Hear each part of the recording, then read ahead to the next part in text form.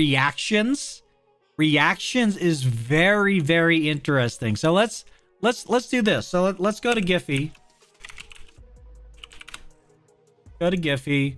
And we will choose, let's choose this GIF. This GIF right here. And we're going to copy GIF link. Okay.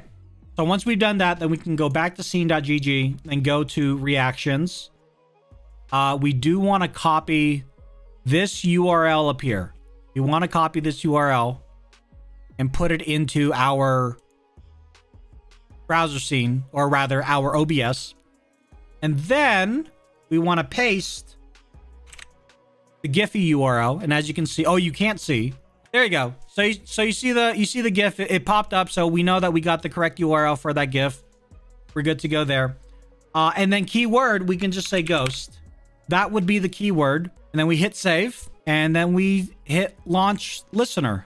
You want to allow it to use the microphone. And so if I say the word ghost, look at that. Ghost.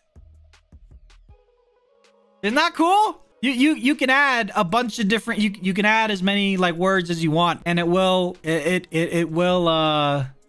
pop up. Oh, you know what? I closed the listener. Hold on. So that is the one thing. You do need to keep the listener open. And I know you guys don't see it right now because I'm sharing a different browser, but it opens up a separate pop-up window. Do not close this pop-up window. Now you can say it. Ghost. There you go. And that's it. So scene.gg, guys, go take a look at it. It can get very, very heavy with a lot of different things to play around with.